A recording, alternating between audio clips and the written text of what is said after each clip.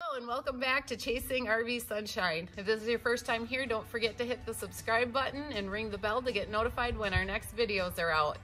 We finally left the driveway, and obviously that's Joel's truck and not the RV, so very exciting.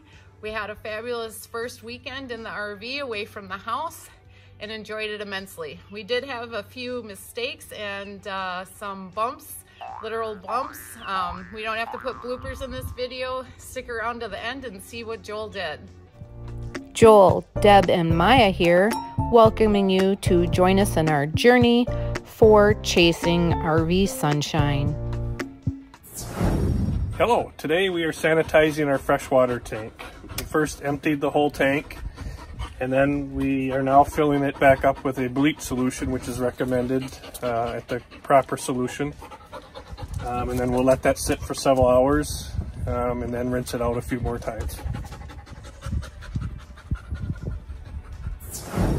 Our first purchases was these 0G water hoses that are flexible and a lot more user-friendly. Other things we bought to get all set up were some quick connects for our hoses, so it's easy to connect and we don't strip out any of the fittings while we're constantly connecting and disconnecting. So all you have to do is quick connect right in there, easy to go. We also have those at all the other ends of our hoses, so we can disconnect and connect onto whatever we need to do. We still have to put one and get one set up for the tank flush, so it's nice and easy. We also bought a Y system to hook up to the water system, so we can have water running to the RV, and then if we also want to wash the RV or hook up to the black tank flush, we can do that again with quick connects without having to take too much time connecting and disconnecting. The other thing is a water pressure gauge and system, so we can set the water pressure coming from the main water source coming into the RV, so it's not so strong that it'll blow the pipes out. We did get the one that we can adjust it to the pressure that we want, so we're sure of what's coming out of the campground system.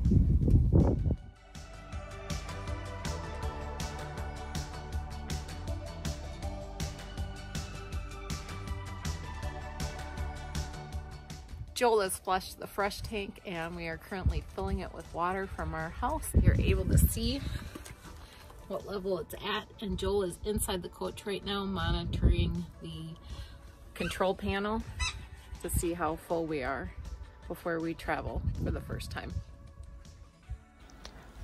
The flushing of the tanks was successful with the help of the supervision by Maya playing with her wubba.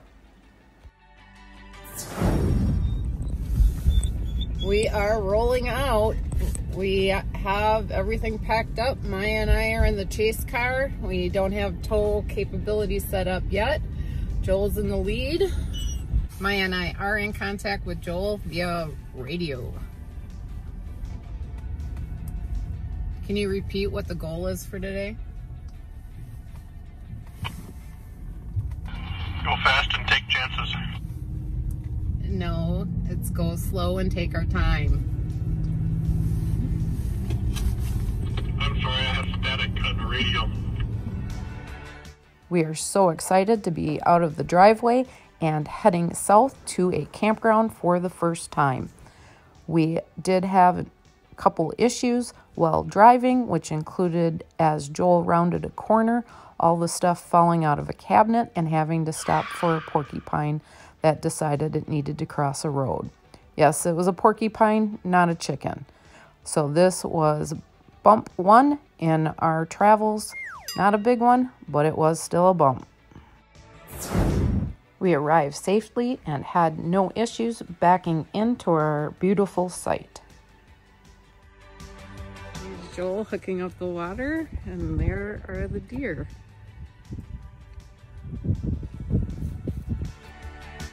As Joel was setting up the water and electric on the RV, Maya and I walked down and said hello to our new neighbors that are in the deer park of the RV park we stayed in.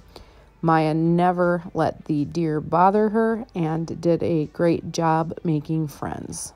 The full setup of the RV for the first time went very smoothly, and we're excited for the rest of the weekend.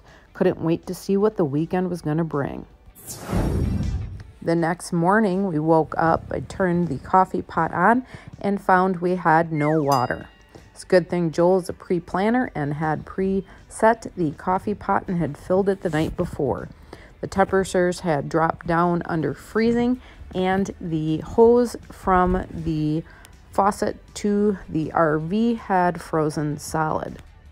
Joel did throw a tarp over the main line and used a heater from the RV to defrost and unthaw the hose line. With the great supervision from Maya along with the deer, Joel was able to unthaw the lines. As it was Mother's Day weekend, I decided to use our Sharp convection microwave for the first time and make chocolate chip cookies in her honor. My mom had passed away 6 years ago and miss her every day.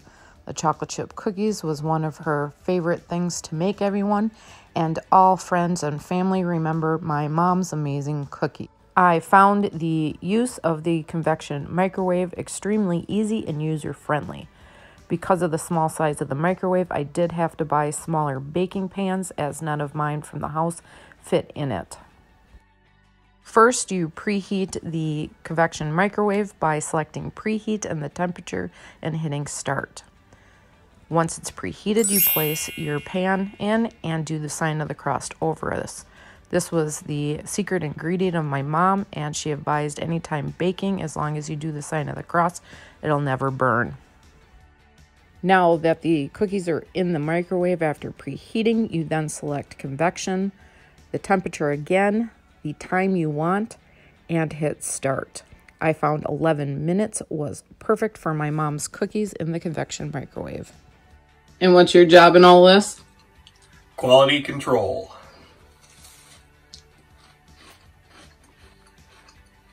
Good as ever. It's been 24 hours that we have been out of the driveway, and this has been a huge success.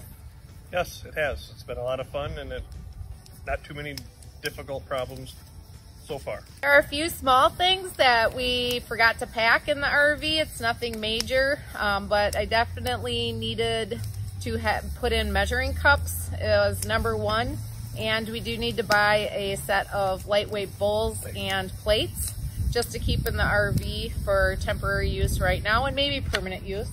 Yeah, I mean, so we don't have to keep bringing stuff in and out of the house whenever we go out on these adventures. But the campfire is wonderful, and we're enjoying our day. We've had a few walks with the dog, and she's been playing with her toy. So we're gonna sit back and relax and enjoy the rest of the evening. And hopefully a few deer will wander by. There's a couple laying down over here about 25 yards away just watching us, but there should be more coming, so us and the dog get something to look at.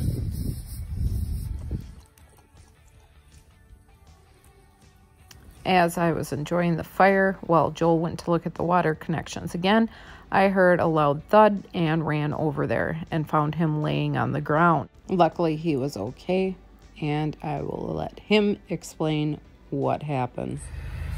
So when you're in the bay working and you're bent down manipulating the stuff and you think you got it all set and you get done and you turn to walk away, it won't get you here or here, but right here. And what's this for now?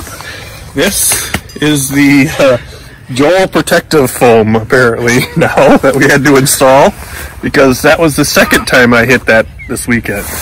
The first time I hit it more over here, this last time right on the seam. Well, we've gone inside and now Joel has cooked us fabulous steaks for dinner. We are looking forward to eating that. Otherwise, good night. Good night. It's been a great day, other than, you know, hitting my head on the slide out. But other than that, it's been a great day, and looking forward to more. And we got water. And what's for dessert? Chocolate chip cookies. Overall, we had a fabulous time and enjoyed this campground immensely. We learned a lot on our first trip out and hope you enjoyed the video. If you haven't yet, don't forget to hit the subscribe button, the like button, and leave a comment as to what we could do better or what you'd like to see in future videos. Thanks for watching, and miss and love everyone.